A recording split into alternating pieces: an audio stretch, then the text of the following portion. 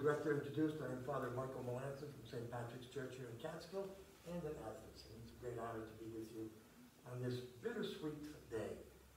I call it a bittersweet day because it has two aspects to it.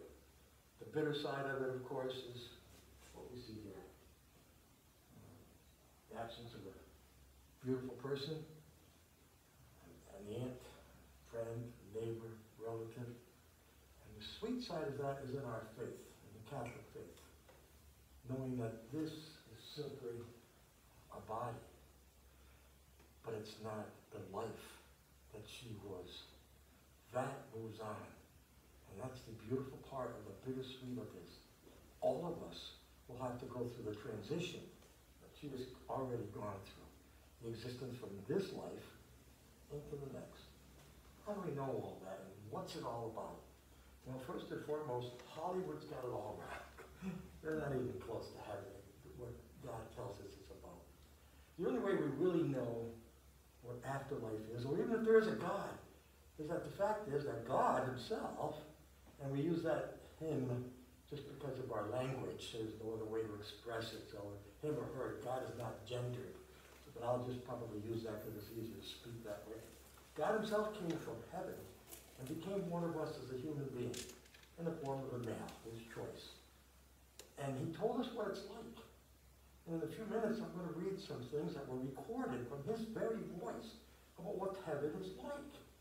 And it's wonderful. And the only way to get there is that when this existence is over, there's two things that you need to do to get into heaven. And you know what? They're both free. There's no cost. It's wonderful. And one is belief. God demands we believe in him. But you're not forced to, because we also are given a great gift of free will. So if you believe, number one, and number two, you believe in who he sent. This person's name is Jesus. The name that was given to him by the angels when Mary was conceived by the Spirit of God. By no man did she conceive a child. And she was conceived to Jesus through the power of God's Spirit. Those two elements, which are free. And you're not forced into doing it. But when you do believe it, eternity is a long time. It's a free gift for you. And that Jesus went to the cross just for you. Just for her. If you're the only people on earth, he would still do it just for you. It's an amazing thing. I'll tell you more about that in a second. So let us begin our prayers today. If I may ask you to pronounce her name for me. Agetina. Say it again. Agetina. Agetina. I want to make sure I got it right with no offense intended. Thank you so much. Agetina. Thank you. In the name of the Father, the Son, and the Holy Spirit, amen. May the grace and peace of God our Father and the Lord Jesus Christ be with all of you. My brothers and sisters, we believe that all ties of friendship and affection which knit us together as one throughout our lives do not unravel with death.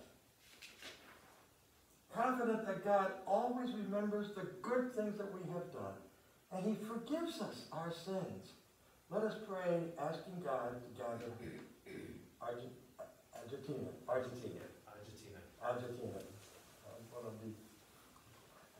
Just forgive me on that one, please. Let's ask God to gather Agetina to himself. Our Lord, our God, the death of our sister recalls our human condition and the brevity of our lives on earth. But for those who believe in your love, death is not the end, nor does it destroy the bonds that forge in our lives. We share the faith of your Son's disciples and the hope of the children of God. Bring the light of Christ's resurrection to this time of testing and pain. And as we pray for those who love her and who are loved by you, through Christ our Lord. Amen.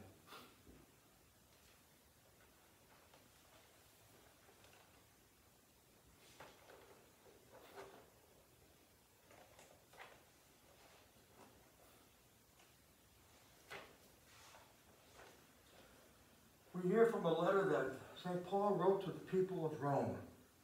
And Paul writes, "If God is for us, who can be against us? He who did not spare his own son, but handed him over for us all, how will he not also give us everything along with him? Who will bring a charge against God's chosen ones? It is God who acquits us. Who will condemn?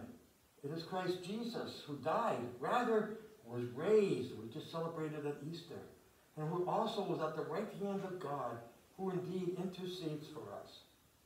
And what will separate us from the love of Christ? Will anguish, or distress, or persecution, or famine, or nakedness, or peril, or the sword? St. Paul says, no.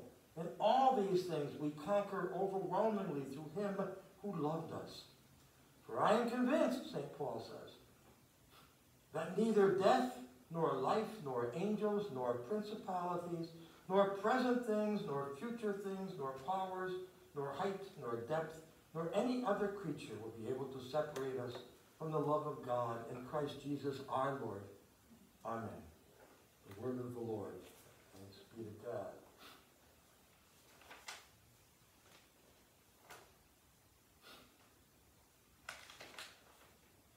In our responsorial psalm, your response is, the Lord is my light and my salvation. The Lord is my light and my salvation. Whom should I fear? The Lord is my life's refuge. Of whom should I be afraid? The Lord is my light and my salvation. One thing I ask of the Lord, this I seek, to dwell in the house of the Lord all the days of my life, that I may gaze on the loveliness of the Lord and contemplate his temple. The Lord is my light and my salvation. Hear, O Lord, the sound of my call. Have pity on me and answer me.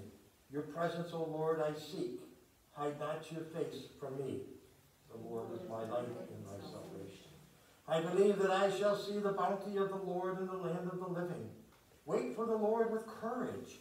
Be stout-hearted and wait for the Lord. The Lord is my light and my salvation.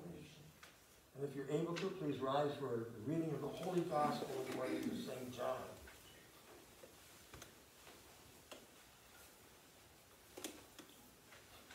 Jesus said to his disciples, do not let your hearts be troubled.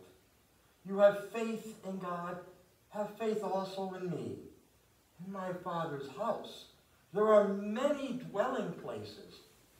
If there were not, would I have told you that I'm going to prepare a place for you? And if I go and prepare a place for you, I will come back to take you with me, so that where I am going, you also may be. Where I go, you know the way. But Thomas said to him, Master, we don't know where you are going. How can we know the way? And Jesus said, I am the way and the truth and the life. No one comes to the Father except through me. The Gospel of the Lord. Please be seated. This is my favorite Gospel reading from St. John's Gospel, based on several things. One, that Jesus is telling us a little bit about what heaven's like. How many people like to read books? You like to be a reader? Well, I got through graduate school because I had to. I'm not a good reader. I very seldom read for pleasure. But when I do, I cheat. I read the first chapter, and I got to go read the last chapter. I got to see what's happening to Johnny, Sal, Mary, whatever the key characters are. And now I can go back through and continue reading, and I'll understand what they're doing and so forth. Anybody else read the last chapter first? I want to, but I don't. What? Yeah, really? I just sit there. I get so keyed up. What is it? Okay, that's it. I go to the end, I'll read that. I can calm down. But that's just me. That's just me. So we don't know what the ending is. You know, if I've got a great novel in there, I don't know what it's going to be.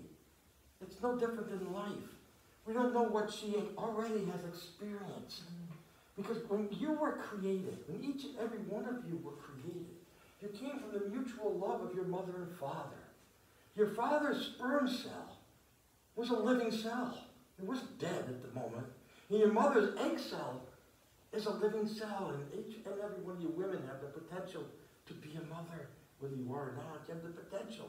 What an awesome gift to carry a life within you. But those are living cells, and when they come together in their mutual love, No creation is taking place there because they're already living. God creates. And the definition of creation, taking nothing and making something. And only God can do that.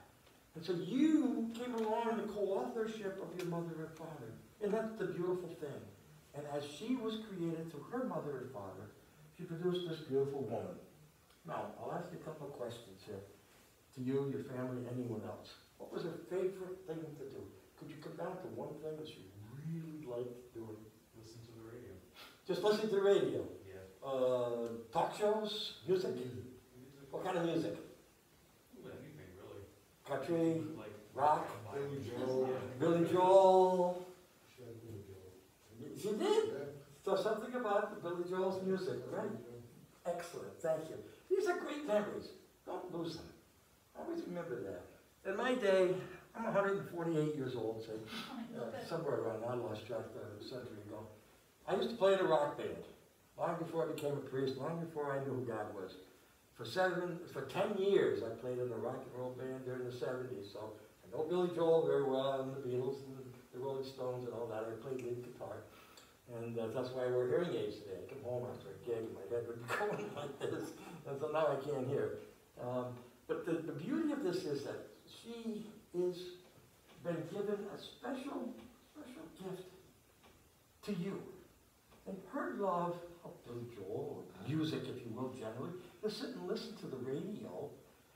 How old was she? She was 75. 75. Well, she was a year younger than I. I'm 76. I can remember my father built a cabin or a camp up in the Adirondack Mountains. We couldn't get TV reception. So at nighttime, when it got dark, we'd sit and listen to the radio, just like she did. And I can remember a lot of that happening in my childhood. And I bet you she could tell you some great stories of what she used to listen to on the radio. Did she dance? No. No? She didn't get up and boogie it on? Can you picture it or what? Yeah, it's possible, right? Maybe? But when you weren't looking, maybe she got up there and did, you know? Who knows? She's alone. Yeah, of course we all do that, right? Everybody sings in the shower type of thing, yeah. Those are what we hang on to. Those beautiful memories. You know, they bring in the bittersweet side, as I mentioned earlier. But that's the sweet side. We always have that.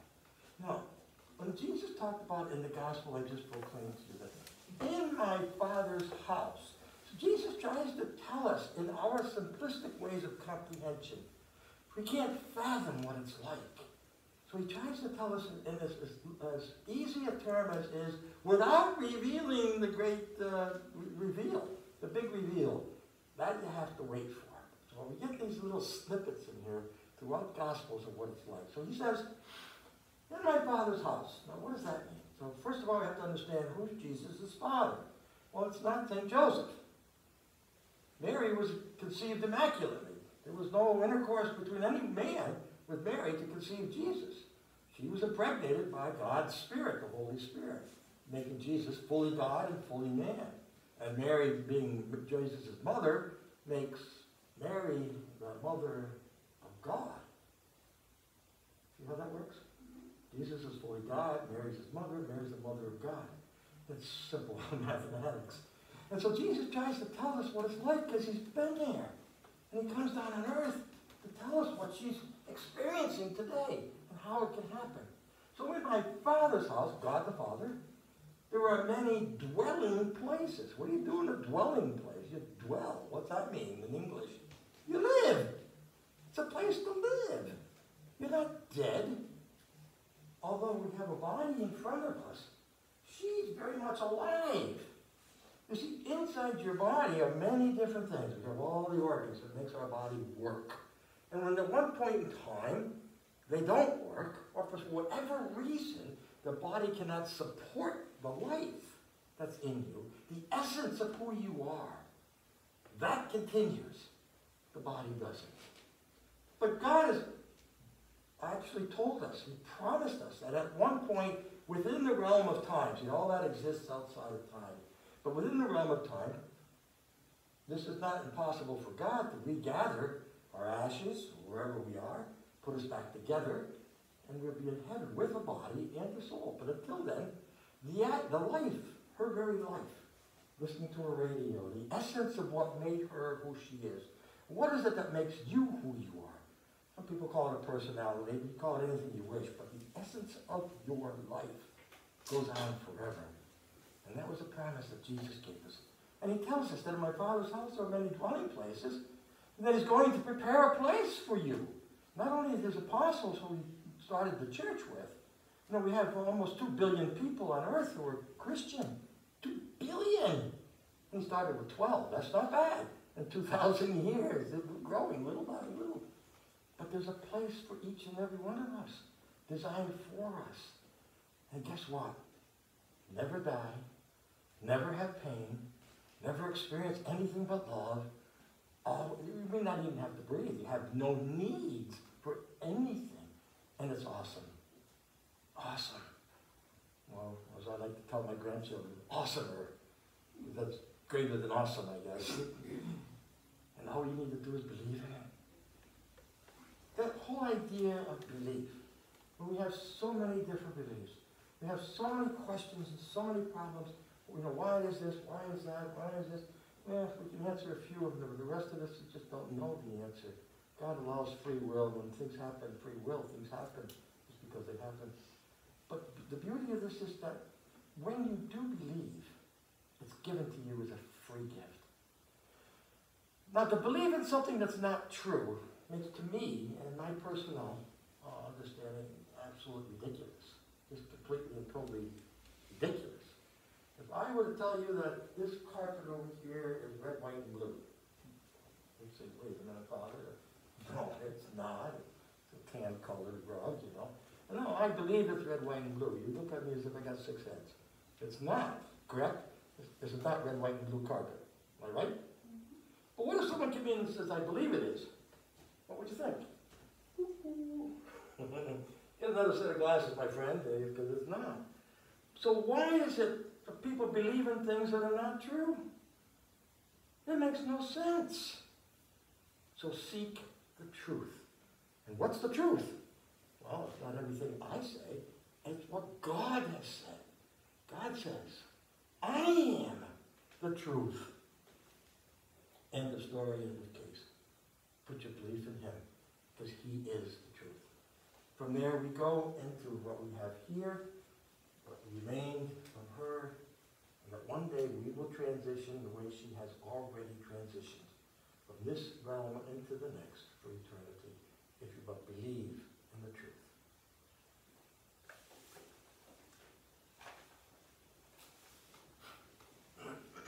The challenge is, indeed it is.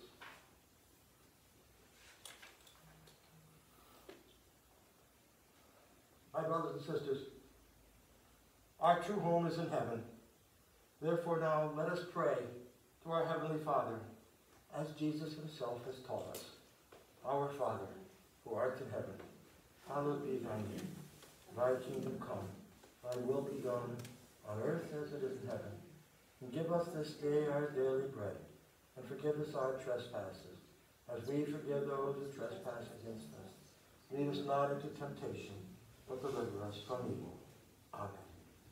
Lord Jesus, our Redeemer, you willingly gave yourself up to death, so that all might be saved and pass from death to life. We humbly ask you to comfort your servant in their grief, and to receive her into the arms of your mercy. You alone are the Holy One. You alone are mercy itself. By dying, you unlock the gates of life for those who believe in you. Forgive all of our sins, and grant us a place of happiness, light, and peace in the kingdom of your glory forever and ever. Amen. Bless all those who have died in the Lord. Let them rest from their labors, for their good deeds go with them. And eternal rest grant unto her, O Lord, and let perpetual light shine upon her. And may her soul and the souls of all the faithful departed, through the mercy of God, rest in peace. Amen. And may the peace of God, which is beyond all understanding, keep your hearts and minds in the knowledge and love of God, and of his Son, our Lord Jesus Christ. Amen. May Almighty God bless you, Father, Son, and Holy Spirit. Amen. Let us now go to take her to the final resting place. I will see you at the cemetery. Thank you, Father. You're welcome.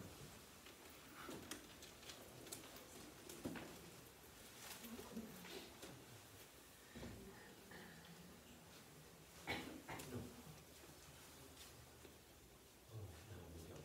Thank you.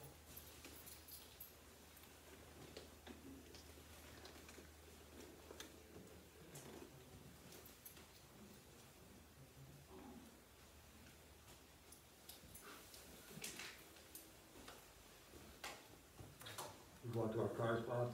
Yes.